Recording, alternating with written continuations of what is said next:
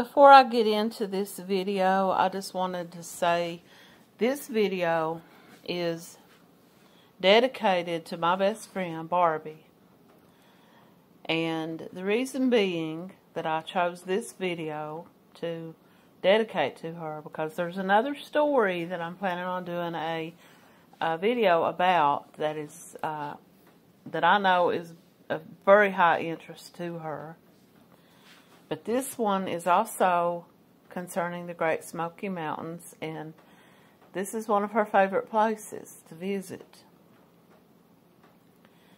She's the inspiration, really, for these videos that I started this channel, because I would make videos specifically just for her, and it just became a hobby. It became an interest. It's something that she and I have in common, which we have a lot in common, and we've been friends since we were very young children. And as the years have passed and we have gotten slightly older, we speak almost on a daily basis. And I just wanted to dedicate this video to her because this is about the Great Smoky Mountains National Park. And Barbie's very interested in disappearances in the national parks. This one in particular is about a young teenage girl who seemed to have her life together for a 15-year-old. She had a job.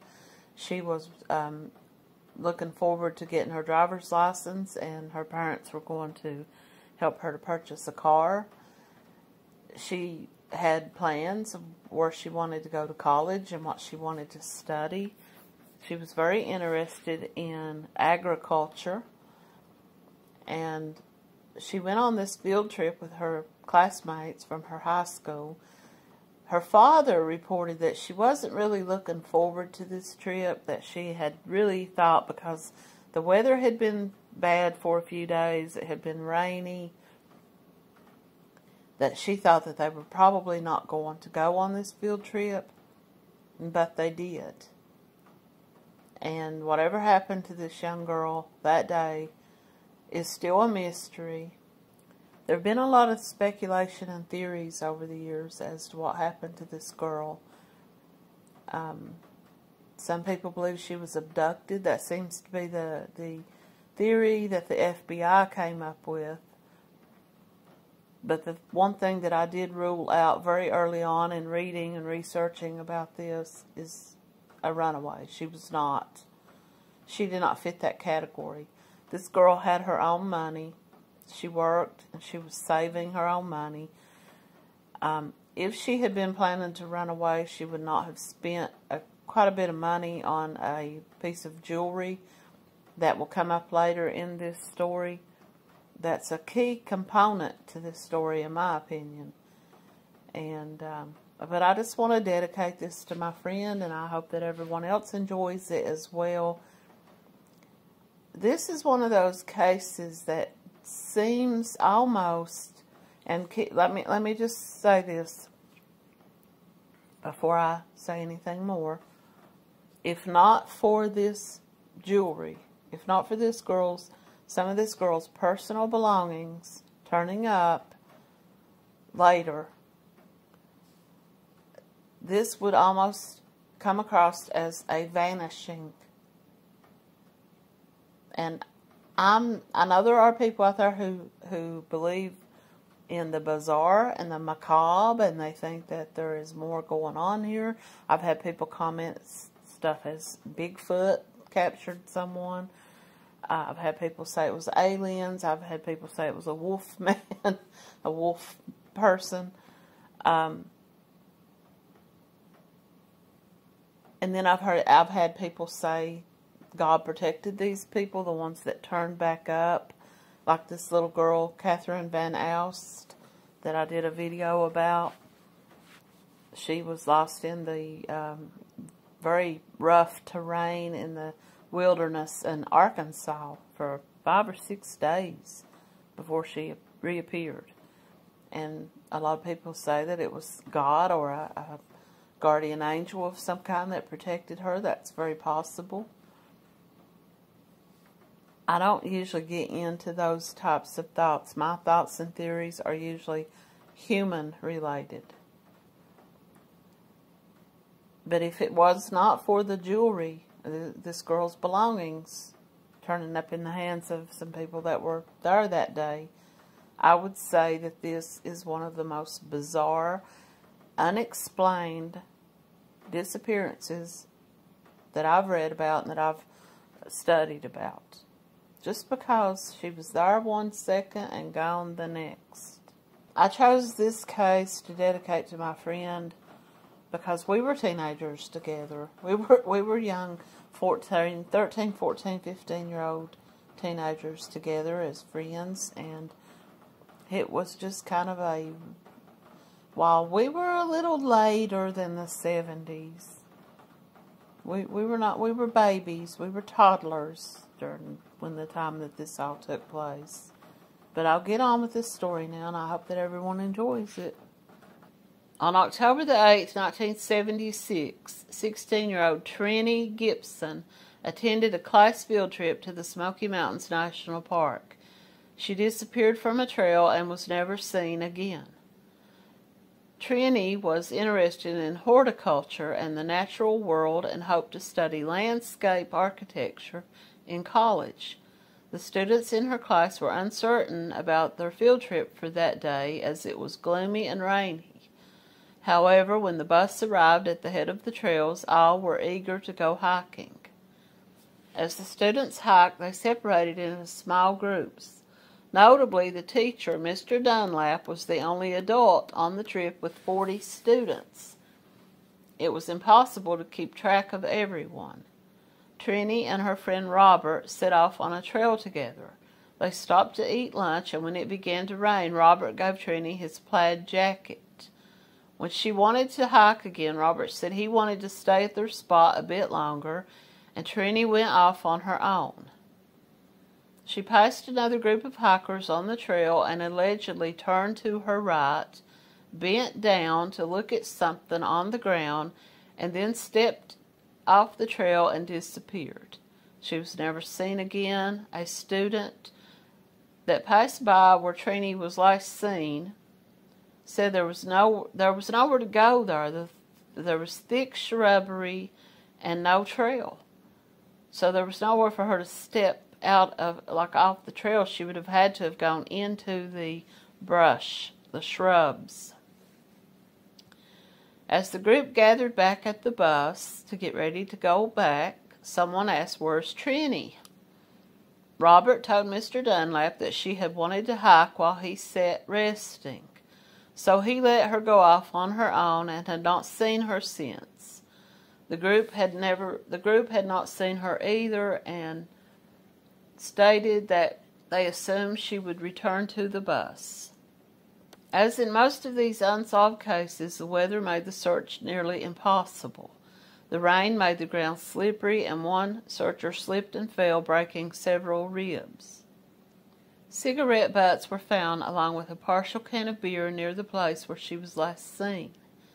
Even though the search through the park yielded nothing, her belongings began surfacing among her classmates.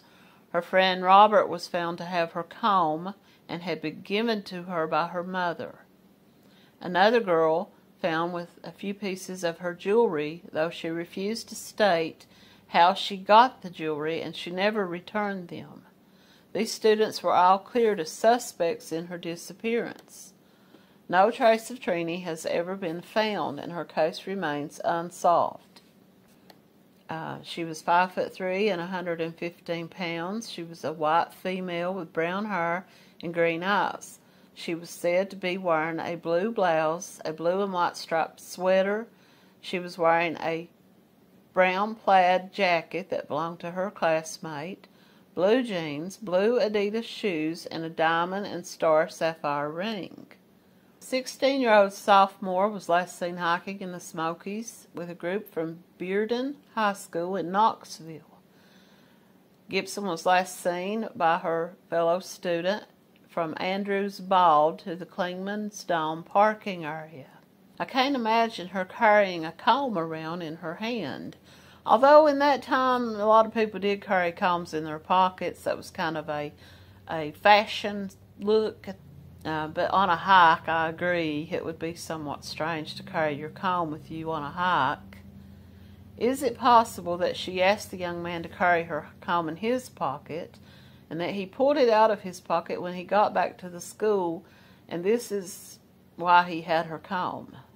That's somewhat strange. I don't know how old you are, but in the 70s, we strove to carry combs in our back pockets. Now, keep in mind, I'm not from the 1970s. My teenage years were toward the middle to late 80s, and so maybe that wasn't, but I do remember people carrying combs in their pockets. The bigger the comb, the better. It was a fashion statement. For those with curly hair, a lot of people carried bigger combs, and they said this was the type of comb that she had. It was said that she had long and very thick, wavy hair, so she always had a comb with her. But like the lady in this scenario said, would she have been carrying it with her on this hike? Okay, I'm convinced. This is from a comment that was from June of 2013. I'm convinced that Simpson killed Trenny and raped her, probably kept the comb as a trophy. I'm not sure about the logistics of how he got rid of the body. Either he hid her somewhere and went back to bury her. I don't believe that. If it's possible that he may have attacked her and killed her, the brush and stuff being so thick, he may have pushed her body into a wooded area and just quickly ran away, leaving his coat behind because, you know, he had taken it off to attack and rape her, as some people said. But would they not have found her body later after they went back to search? It was only recently that I learned on Web Sleuths that someone had her jewelry in their possession. I was always leaning toward this being an abduction, but if someone had her jewelry, it means that she either handed it to them or they took it from her. I don't know what they did with her remains or how they got her out of that park. So this person is suggesting that the kids ganged up on her and killed her. I wish cadaver dogs had been brought in, or search dogs had been brought in. The National Park Service was very resistant to anything like that.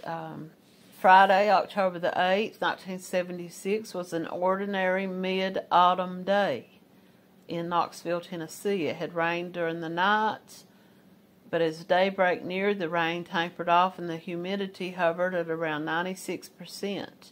That morning, Teresa Lynn, Trenny Gibson, got up and got ready to go to school and prepared for a long bus ride.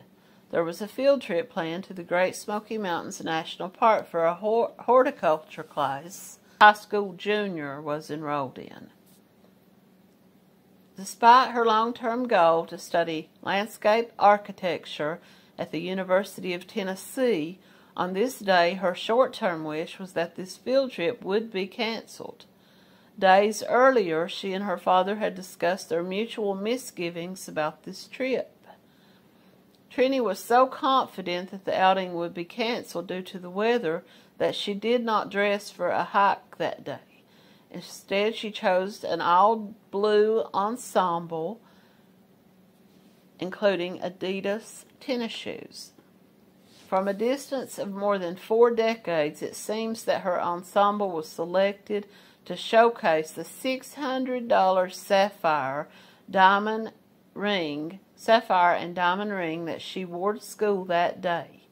Now that right there could be an incentive or a motive.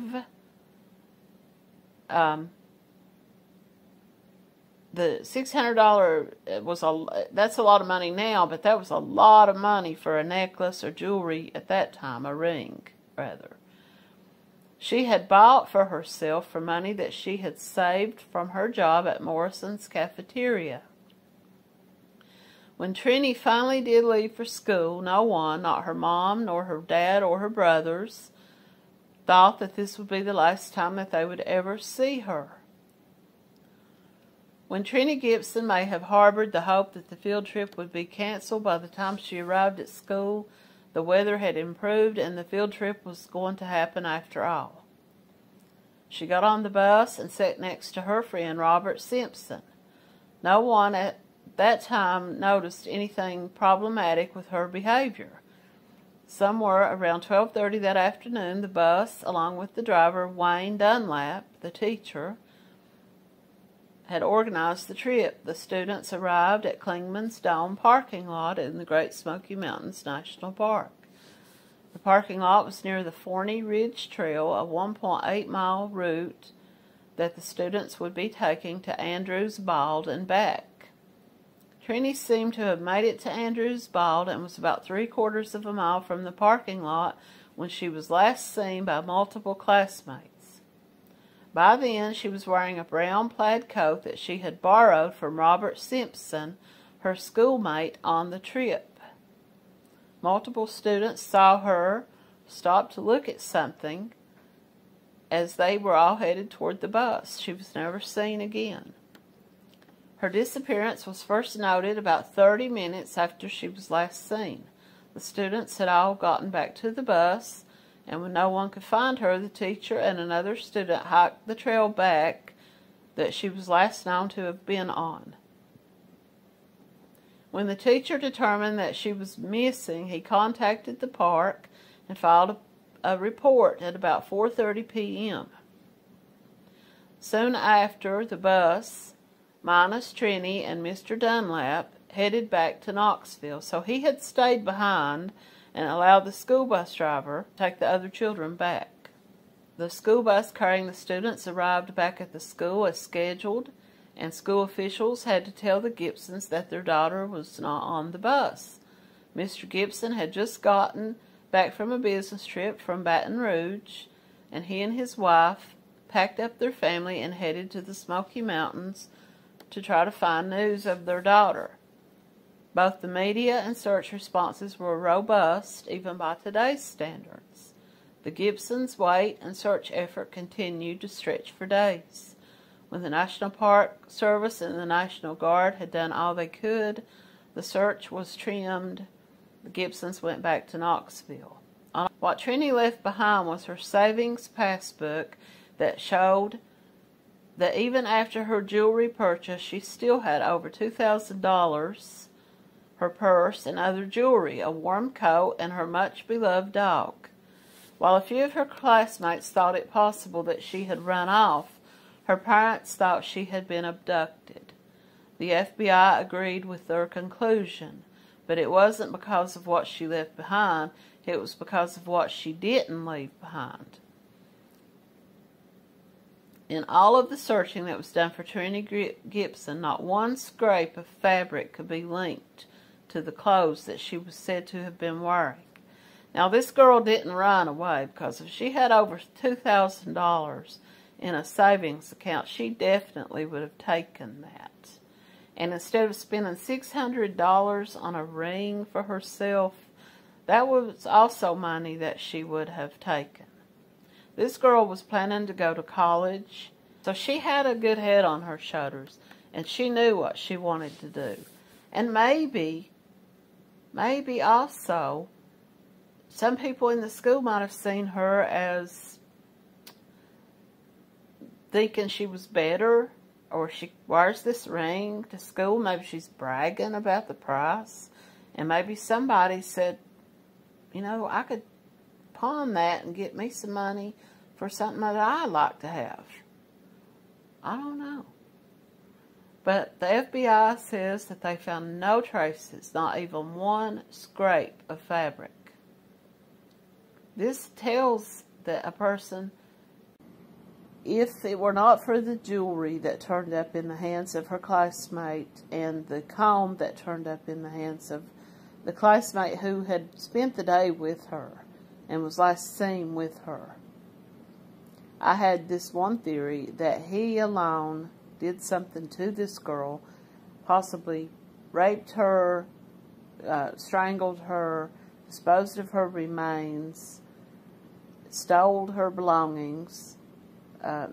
He said that he had loaned her his coat, his jacket, because his was because she wasn't wearing one, and it got kind of chilly that day. It had been raining, so he loaned her his jacket. That's the story that he told. But is it possible that that jacket was disposed of because it had her blood on it? That's another theory. Another strange thing about this story is about a year before Trenny went missing, her mother shot an intruder. He was a high school student that attended school with Trenny and her brother, and his name was Kelvin Bowman. Now, she shot him in the foot, and he was arrested and went to jail. And it was said that in the courtroom when he was being sentenced, that he made threats against Trenny and said that he would kill her when he was released from jail. The day that the students were traveling to the Great Smoky Mountains on the bus for the field trip, some students reported that they saw his car following them, but the principal at the school later said that was not him. He was at the school in class. He had went to jail. He had been sentenced, I think they said, to 2 years, but he had only served 6 months, got out, and went back to the school. Now, if there was any problems between him and Trenny after he was released from jail, I didn't see anything about that. I believe it's possible that some students on the bus just said this, and it could have been that one in particular student led the others to believe that, said that they saw this, and then the other students agreed to it, that they saw this Kelvin Bowman's car. But the principal said there was, he was in class, so it couldn't have been him. That was just another strange thing about this story. It also reported that Robert Simpson, during the time in the days after her disappearance, when the family had been in the Smoky Mountains searching for her, he had showed up at her home on 2 different occasions accusing Kelvin Bowman and saying that Kelvin Bowman had her and that he had probably kidnapped her, and he made this statement, a very strange and odd statement, to her younger sister, who was just this child basically, that she probably ran off with a horny hitchhiker, which doesn't really even make any sense, because if he was a hitchhiker, how would he have run off with her? You know what I'm saying? It's just strange behavior of this Robert Simpson to show up at her house making allegations against Kelvin Bowman. It was, in my personal opinion, it was deflection.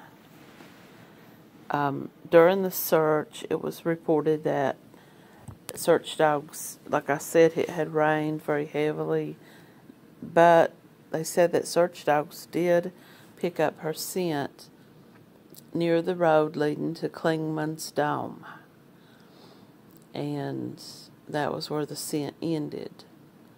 So, but did they not say that the school bus was parked in the Klingman's Dome parking lot? So it's possible that, yes, the dog picked up her scent there, but could it have been that she had been there earlier? I don't know if it was a different path or road, but that was the only trace of her that they ever found, was that the dogs supposedly picked up her scent in that area, and that was where everything just kind of went cold, and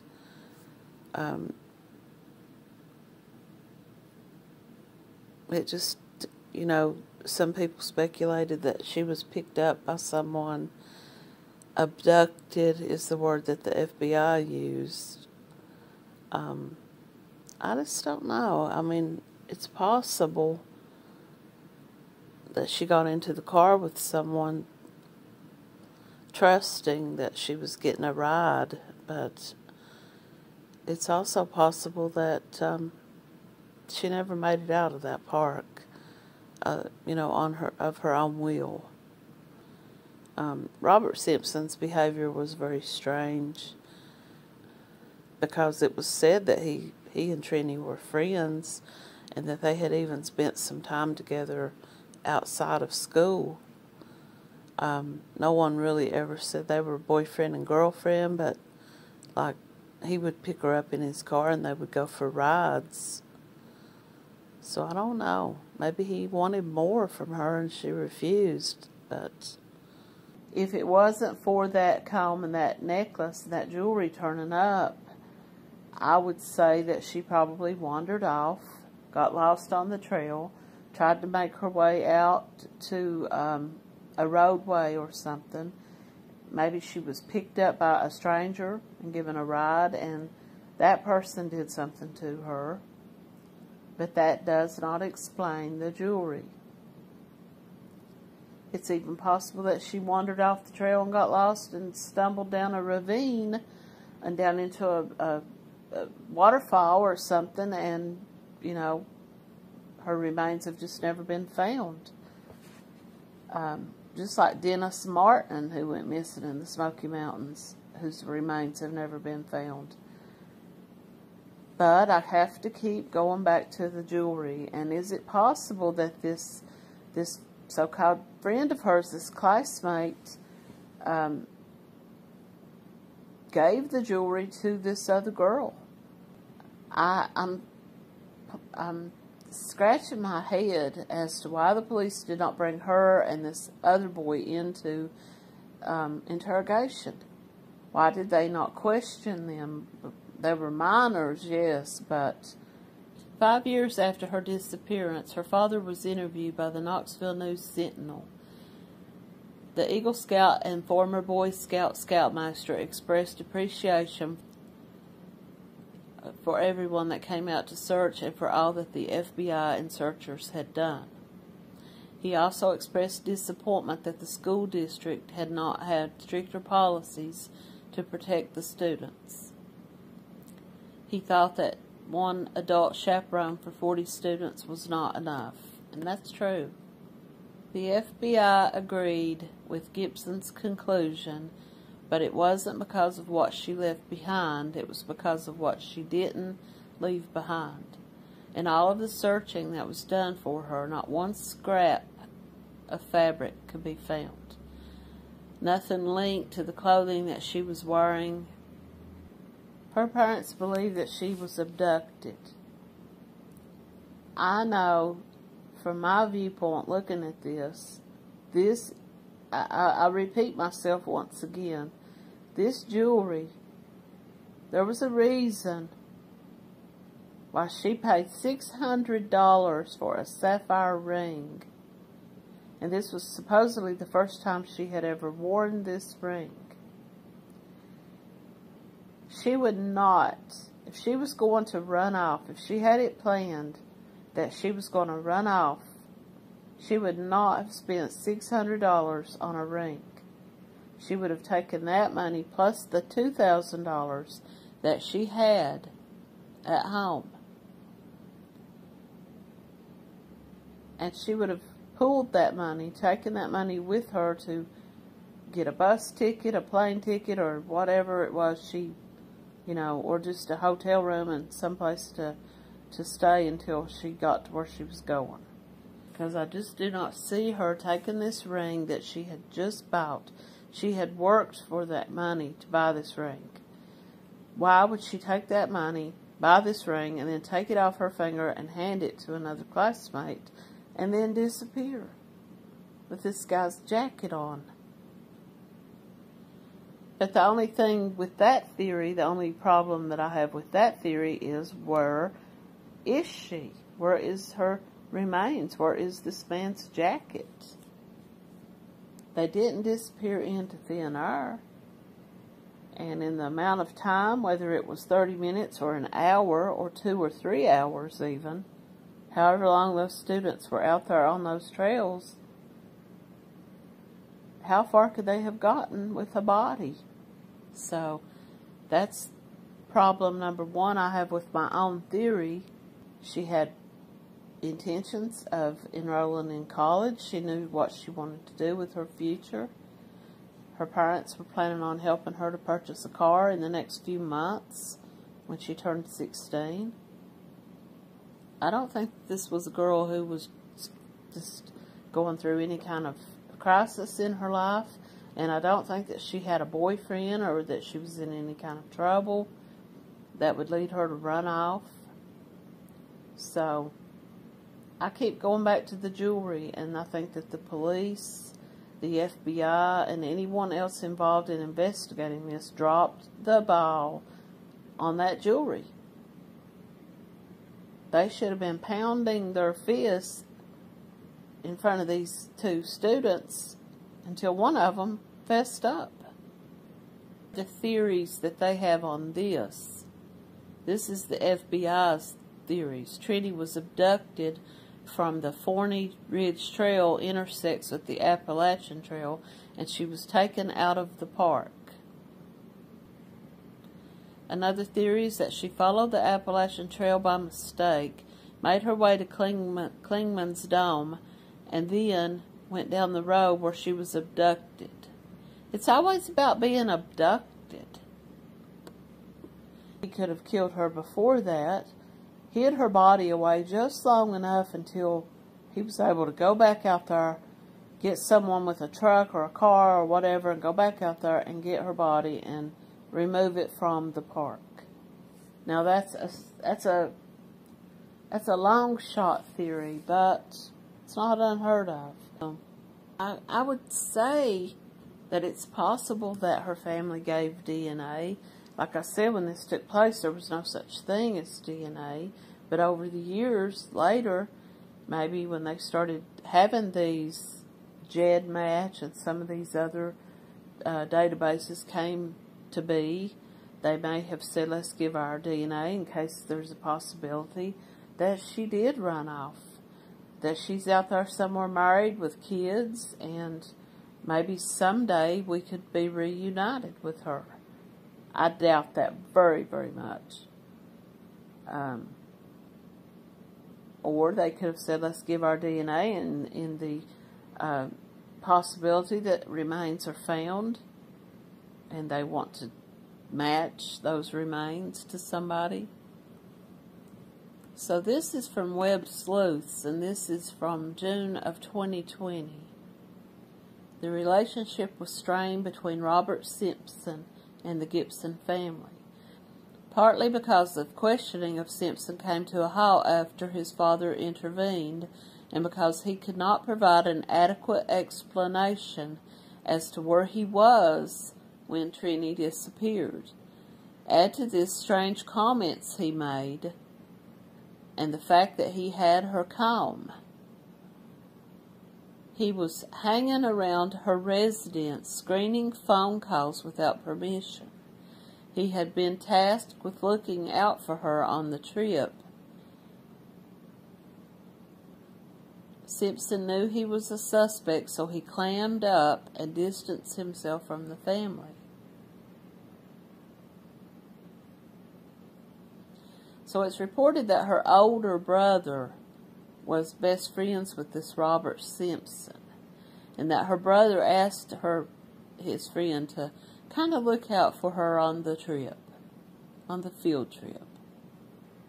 Now this theory is that there was no police report ever filed about the missing jewelry, but I read that the parents had told the police that it was being talked about at the school, that the girl had the ring, that she was seen with the ring, and that they requested the ring to be given back. And in one story, it's reported that they never got the jewelry back. he tells her father that she gave him the comb to hold. So the theory, the question here was, why didn't he say to the family, hey, she gave me her comb, I've still got it if you want it back. It's almost like a souvenir, in my opinion. But I came across this story because I was looking to see if there were any remains found in the area around North Carolina and Tennessee, possibly as far as South Carolina or Kentucky in the opposite direction, that maybe were found sometime after 1977 that might match this young woman, you know, a girl of that age. And I came upon this story. Remains found in 1985 have now been identified as a missing teenager who was missing from 300 miles away. Tracy Sue Walker. Skeletal remains found decades ago in a remote Tennessee valley have now been identified as a missing girl. Tracy Sue Walker was a teenager when she disappeared in 1978 near Lafayette, Indiana. Almost 4 decades after the discovery, the Tennessee Bureau of Investigation announced the unidentified remains are now those of Tracy Sue Walker. Questions still linger in this case. As of Tuesday, August the 30th, investigators continue to seek clues about what happened and how she died, and how she got to Tennessee. The case came upon the state's radar in April of 1985 when human remains were found in a remote part of Campbell County, which is roughly 70 miles northwest of Knoxville. Now, I can imagine when these remains were found and it was announced that teenage female remains were found very, very close to the hometown of Trenny Gibson. I'm sure that her family was very, if her mother and brother are still living, I couldn't find that anywhere. I looked, I was trying to find out, but only because I wanted to know if they had been interviewed recently about this or if they were, you know, still continuing to search for answers. This also in mind, is it possible that whatever happened to Trenny could have also been the same person that, you know, I mean, she goes missing from Tennessee. This girl goes missing from Indiana and is found in Tennessee. Let's see, what day was she last seen? It doesn't say the date. It just says 1978. So this would have been after Trenny Gibson disappeared. If the theory is in the minds of the law enforcement and the FBI that Trenny was abducted, I would be looking in Lafayette, Indiana area where this girl lived. Because it's possible that whoever this man was that picked Trenny up and abducted her drove to Indiana, disposed of Trenny's remains, hung around the area, came upon this young woman, abducted her, and drove back to Knoxville. You know? Stranger things.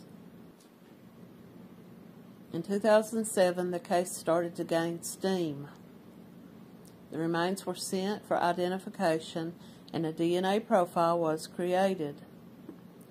The case was revisited in 2013 before a lab called Ortham reportedly stepped in to help with forensic genealogy testing.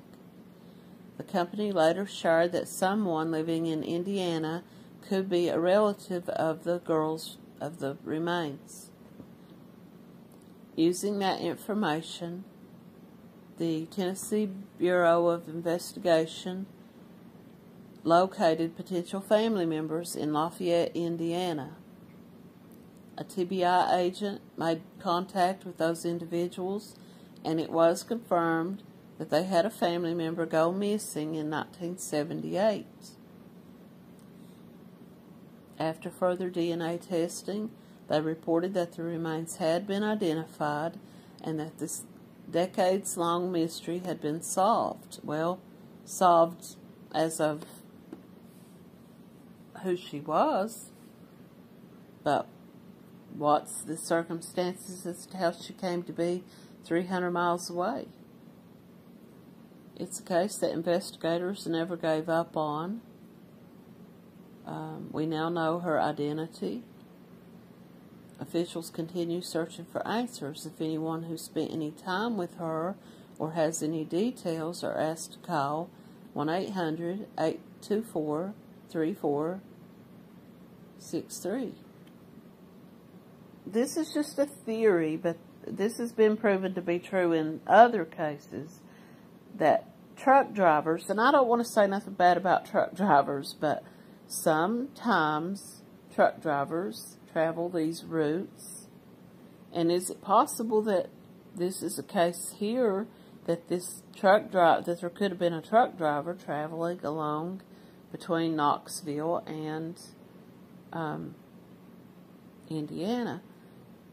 Because the Smoky Mountains National Park, while it is a national park, it's also surrounded by small towns like Bryson City, Cherokee, North Carolina, Maggie Valley, Gatlinburg. They don't want to give out too much information because they are still working on trying to solve this case. It's clear that the person who left her body had unique knowledge of this wooded spot. He is off of a rocky, pitted road that served as a haul road by Elk Valley truck drivers. Found along with the remains was a cheap necklace. So she was unclothed. Secrets tend to stay in the hills, as they say. There are people there that I believe hold the key to this, and we have spoken to many people in Elk Valley, and will continue to do so. It's another mystery, basically. Did they find any DNA from another person, or was there any remains? If she was unclothed, as they suggest, and the reason that I say that is because they said the only thing found with her body was a necklace. So I'm assuming that she was unclothed.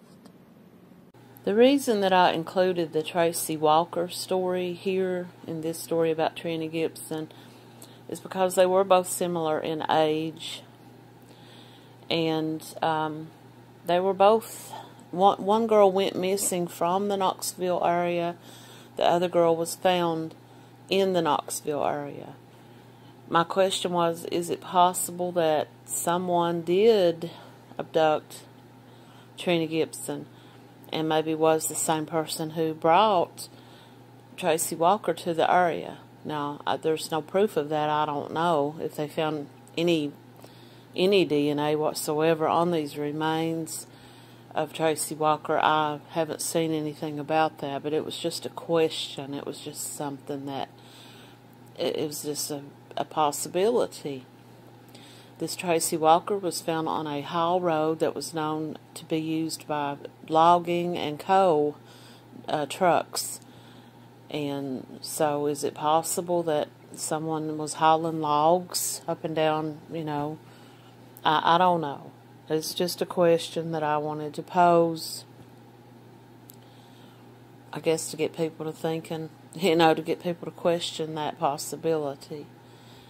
Both of these cases are equally tragic, and whatever happened to Trenny Gibson to this day is still unproven. All the theories, my own theories, the FBI, the family. The question that I wondered is why the national parks were resistant to bringing in cadaver dogs. This girl could very simply have fallen, and, why would they say we're resistant to bringing in cadaver dogs? It's all because of publicity. It's just like I was talking about in the case of the 2 women who were murdered in the Shenandoah National Park. The national parks didn't want publicity brought to the possibility that there was a murderer inside their park.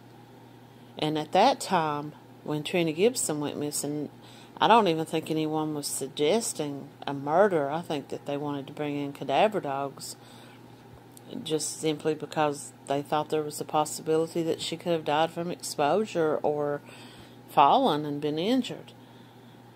But the fact that it rained so much, it had been raining, and the weather and the ground and everything was already wet. Add on top of that it started to rain that same night that she went missing. This is exactly what happened in the Dennis Martin case. And it rained so badly that night and into the next day that they had to call off searches for him because of visibility and just the possibility that someone could be injured themselves, which is what happened in the Trenny Gibson search. At least 2 people were injured due to the wet terrain. But whatever happened to her is still a mystery to this day, and there's a possibility. We have seen cases be solved 60, 70 years later. There's a possibility that this case may be solved one day. Her remains may turn up somewhere, whether in the park or somewhere along, some other area.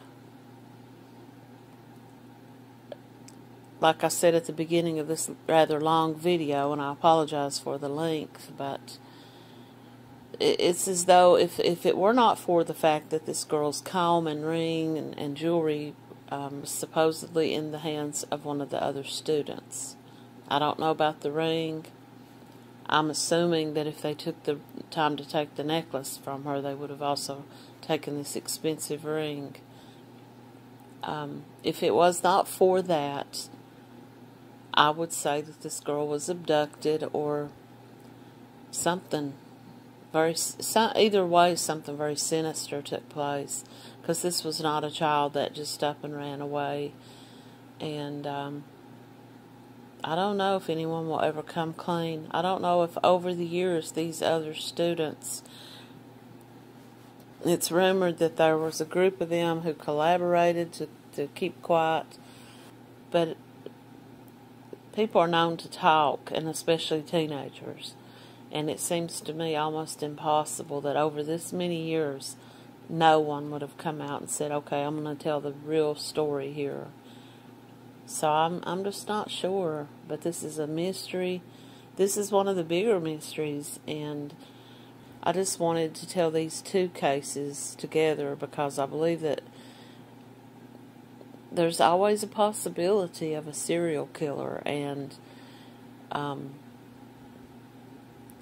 Trenny Gibson could have met up with someone along the road once she made it to Klingman's Dome. She could have been very trusting, young teenage girl, and fearful of getting in trouble with the school and her parents. She may have asked someone for help and trusted the wrong person. I don't know. But I appreciate you all for taking the time to watch.